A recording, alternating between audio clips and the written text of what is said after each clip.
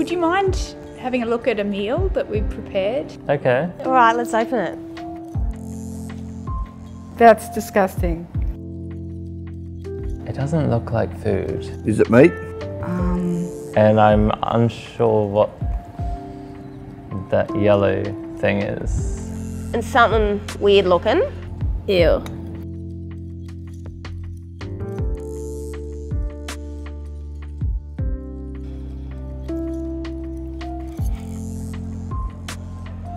No. I don't know what that is, but that's not a good time. Yeah. I mean, if that was at a prison, I think there'd be a riot.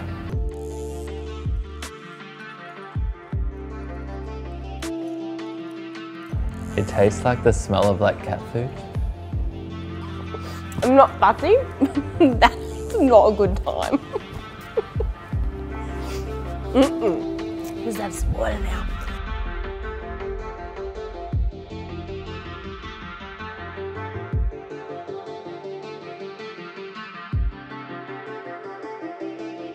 Oh, right. Oh no, all mixed together. Oh. That's really sad. How does that taste? Terrible. Terrible, yeah. Can we do anything different?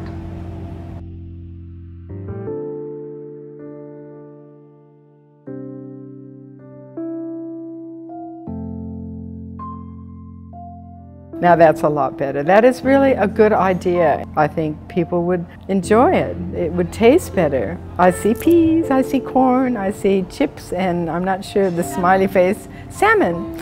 I eat salmon. Can I have some salmon? Really? So that's still pureed? So that's not too bad. I'd eat that. That's good. That's not bad. I'm gonna try that one again. Yeah, most definitely the second dish by far. That's quite nice actually.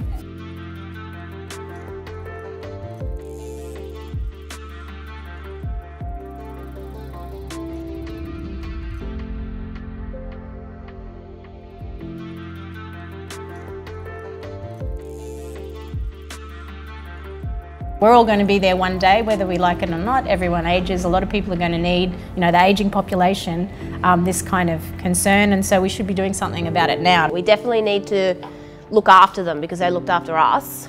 Creating community around food is very important. I think it's part of our story as humanity.